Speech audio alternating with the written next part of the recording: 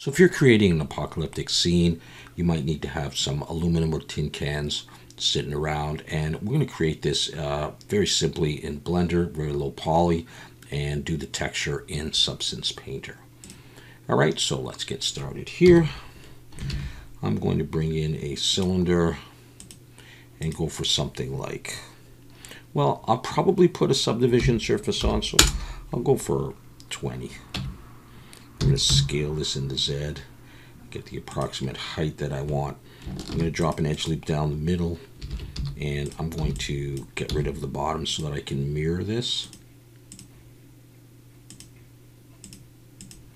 I'll turn on clipping as well. So there's my tin can so far. Aluminum can, tin can, whatever. All right, I'm going to select the top face. I'm going to press I to inset. I'm going to inset just a little bit. And I'm going to extrude down a little bit. I'm going to press I to inset a little bit more. And I'm going to press E to extrude and pull down some more. All right, so I've got that so far. Now I want to bring an edge loop up near the top, make a little bit of a lip of sorts. So I'm going to do that. Press 3 for face selection, Shift Alt and click here. I'm going to press E and Alt S and push and bring it out so we get that sort of shape. Okay, so now I'm going to come in. I don't need that edge. I could move it, but I'm just going to dissolve it. Get rid of it. Now I'm going to select here, here, and here. You know what? I might as well do them all at the same time. I'll select that one as well. And the same thing is happening down at the bottom because of the mirror. And I'm going to bevel these, and I'll bevel it just with 2 this time. Just like that. Okay. I can try Control 2 or Control 1. And let's turn on the statistics and see how we're doing. It's a little bit high, so let's knock this down. And we've got that so far. Let's apply the mirror actually, and let's apply the subdivision and come in here and do something with this. Let's select here and come down to the bottom and select there and Control plus X vertices, and let's rebuild that just to be a face like that. Let's do the same up here, F to do that. So I can now come in here and I can get rid of a few other edges if I want. We'll just watch the statistics, consistently going down. Just getting rid of a few edges. I could have maybe saved the mirror and not applied it yet. And I might need to, let's see, maybe we will have one more edge in here to make that stand out just a little bit more. Okay, and down here, let's see what we can do as well. Let's get rid of a couple of these edges. Do that. Get rid of a couple of these edges maybe. Maybe drag in, whoops, not there. Drag in one more and see how we're doing. So now we're just under 3. We can also get rid of probably these 3 here. We'll leave those other ones for support. In fact, we'll take those and we'll scale in the Z and just pull them up for a bit more support. And we go with something like that. So here's a tin can so far. All right, and let's switch over to UV editing, and in face selection I'm going to select there and there, Control E, mark seam, and then I'm going to look from the back. I press Control 1 and go into edge selection and Shift Alt and click that edge, Control E, mark seam, select the whole thing and go U, unwrap, and I will get this. Now I'm going to Control L and just G, move that over to there. Control L, G, just move it over there. Now this piece here, would be nice to have this straight. And the way I'm going to do this is I'm going to press N and I'm going to use UV squares. Just download it, it's free. Download it, install it, and then select and then press to grid by shape, and that will straighten that out. I'm just going to scale it down a little bit, make sure that it's in, and I'm going to take both of these and I'm going to scale them up a little bit, as much as I can, to just increase their size, because why not? Pull that in, And we are ready to go with our tin can. Aluminum can, tin can, whatever. So now we're going to create an FBX.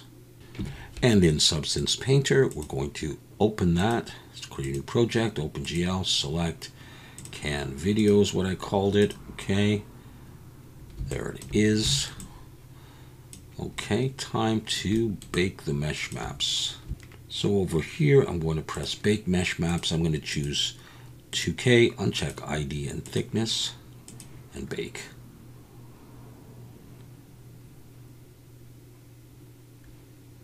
Okay, let's turn on anti-aliasing and make it look just a little bit better. And now the fun will begin texturing this can. Come over to my layers, and I'll switch to my materials, and I'll take this aluminum, drag that in. So we have this. Come into the properties, and I am going to drop the color down a little bit like that. Maybe bring the roughness up just a little bit. Okay, right click, choose filter, and choose this matte finish. You can play with the settings as much as you want. I'm going to turn on triplanar. Just that'll help to hide the seam. And here's our can so far. Okay, so now we want to put that pattern on there.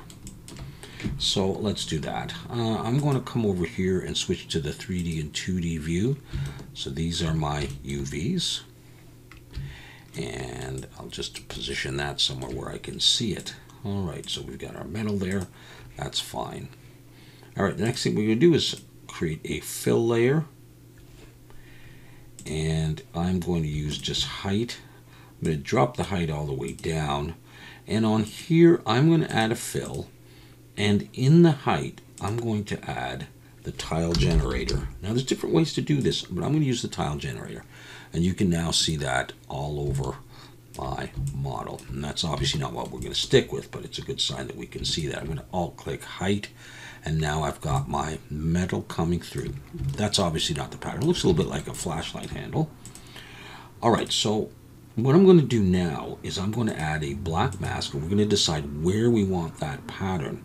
So I've added a black mask, and I'm going to add a paint layer here. And I'm going to switch to my alphas, and I'm going to choose a square. And zoom out a little bit, and then control and right mouse button. I'm going to increase the size of this, and I'm going to draw on this part, which is my main body, my can. So I'm going to start up around here, and I'm going to hold down Shift and Control and click and drag and click. And you can see where it has ended up. Now you may have to experiment to try and find where's the bottom, but don't worry, because we can move this. That's roughly where I'm going to want it, and maybe roughly the size that I'm going to want. So let's work with that, okay? We don't really need the UVs anymore. So we've got this. Okay, so that's my paint. This is basically just my mask for where I want the tile generator, which is here. In fact, we can change this name to tile generator. All right, it's time to come in here and start putting in some values for this. I'm going to use for my position, I'm going to try a value about 0.78. And actually, before we get too involved with numbers, we might as well change the pattern so we can start seeing it. So here where it says pattern type, I'm going to switch this to image input, scroll down, and this is where we bring in a custom image. I'm going to come to my procedurals and type gradient, or start typing it. This gradient linear 3, I'm going to drag that in, and we see this. Doesn't look like much yet. Let's come back up here to projection, switch this to triplanar. I can turn off the manipulator. Now you're starting to see where we're going with this. All right, so I have got my position set, and now we come into the transform. I'm going to take the number in X, and I'm going to bring that all the way down. That's 1. And the number in Y, I'm going to bring up. I'm going to start with 20, and we'll just see how we do with that. We can change that number, obviously, and then you can play with the scale a little bit. So let's see what happens if we start bringing this up. You see it starts sort of softening up a little bit like that. So you decide what you like. All right, and that is most of what you want to do. There's a couple other filters to add. You can play a little bit with this balance. So I might do that. You can play with the position here. I think I'm liking that. So now, there's our tile generator.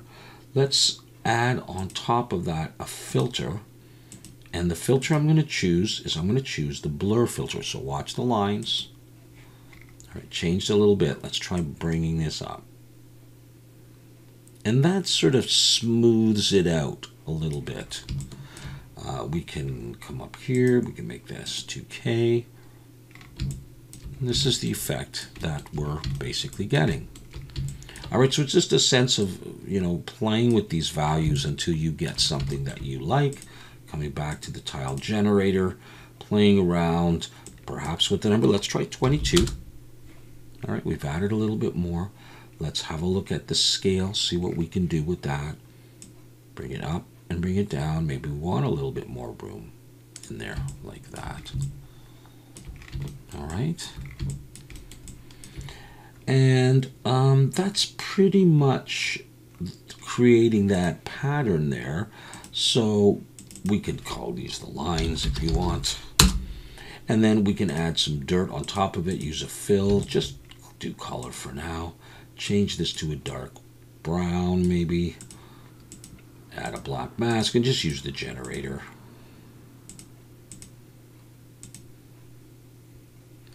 Maybe I'll put on triplanar. So now we have some dirt there. All right. And if you want to do a pattern on the top, you can. I'm going to switch to orthographic and snap to the top. We could look at that. Let's say this is our dirt layer right here. And let's make sure I snap to it. I will add, I'll just do it as a paint layer. All right, I'm going to use, let's say, just height. I'll drop it down halfway because I'm not sure how it's going to look yet. So I'll come to my alphas and I'll look for circle. And I'm going to go for this circle double. Increase the size of that. And let's see. I may have to go a little higher, but we're going to adjust some values too. And so let's say if I'm around there. All right, let's go in here and let's see. I've got circle out and in.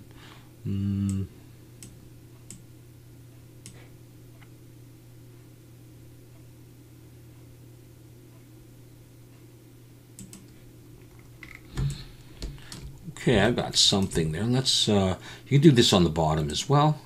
Let's go back to perspective, F to frame it. All right, that's not too bad. So let's see. What if we were to add a filter? Let's try that filtered blur. See if we can get anything.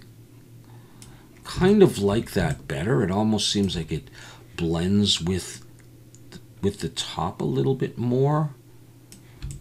Let's try that, and then, well, there's no real dirt going on there, so let's take this on. I'm just going to call it top. I'm going to pull it under the dirt, and I'm going to add an anchor point to it. Come back to my dirt, and in the dirt generator, I'm going to scroll down to micro details, and for height, because we're using height, I'm going to choose true. And down here, micro height, I'm going to choose anchor point top. And then I'm going to switch the reference channel to height. And now we get some of that dirt on our circles as well. And if you want, you can come into the levels and you can play around with these values until you get a slightly better result, if that's what you need. And we have our can. Let's try this in a different lighting scenario. Let's go for this one maybe. It'll look a little bit like my image. And we've got a low poly can with all that detail done in texture. You can add rust, you can add imperfections and scratches and on all that kind of stuff. But that's what I wanted to show you right there. All right, so see you next time.